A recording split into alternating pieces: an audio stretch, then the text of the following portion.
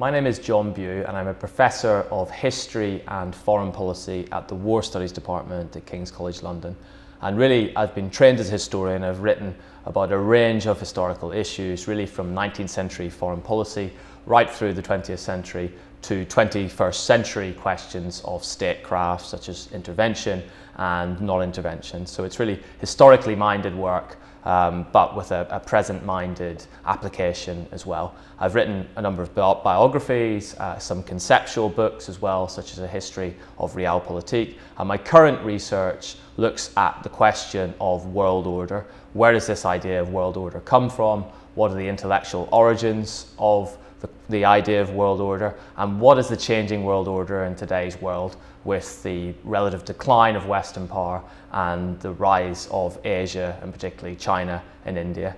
And really that question, while it's historically minded and it's historical research, goes to the core of some really central, crucial issues about 21st century international stability and geopolitics, such as when one power rises, in the case of China, for example, how does an established power such as the United States respond?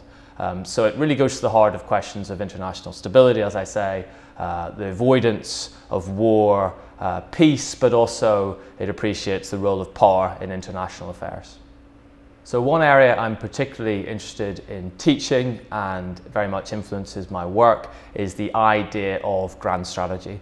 Now, the concept of grand strategy has made a bit of a comeback or had a renaissance in recent years. And really, while there's debate about what grand strategy is, in essence it means big picture, long-term thinking. And there's a tendency in some of the way in which academics look at global affairs, for understandable reasons, to focus on specific areas or countries. But something is missed in that occasionally, and that is the question of how everything connects together. So grand strategy really is a way of thinking and approaching international relations and big questions such as the rise and fall of nations as holistically as possible, without dispensing with the necessary detail and expertise that comes on a case-by-case study.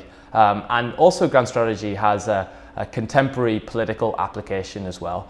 In the 21st century, with a series of proliferating threats and challenges and the changing political atmosphere, governments often find it hard to deal with or respond to threats over the long term. It's very difficult for a government to think, particularly a democracy, to think beyond 5-year terms or 4-year terms in the case of the United States, and to think in terms of 10, 20, 30, 40 years ahead. And really grand strategy aims to bring back that, as I say, big picture, long-term perspective. So states don't just plan about what comes around the corner. They don't simply crisis manage when it comes to international affairs, but they have some idea going forward about where they might want to end up. And academics can't provide really the answers, because that must come from politicians, but they can remind politicians about the need to think about these big questions, such as the rise of China, the relative decline of Western power as well.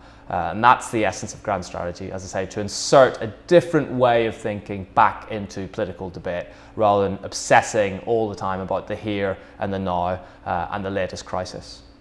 So while I'm a historian, I always try and engage in contemporary debates. Now that comes in different forms. It can be writing in newspapers or magazines. I've written extensively about Western foreign policy in Syria, for example, since 2011, and the whole question of intervention and non-intervention. But if I was to think of a specific anecdote in terms of influencing contemporary and public debate, it would be that recently I appeared before the Defence Select Committee at the House of Commons, where I spoke on the whole question of the future of NATO, the North Atlantic Treaty Organisation, and the broader Western alliance, and all the components that go into that, such as Britain's relationship with Europe, the changing role of the United States in the world, and the whole cohesiveness of what was the international system that emerged at the end of the Second World War.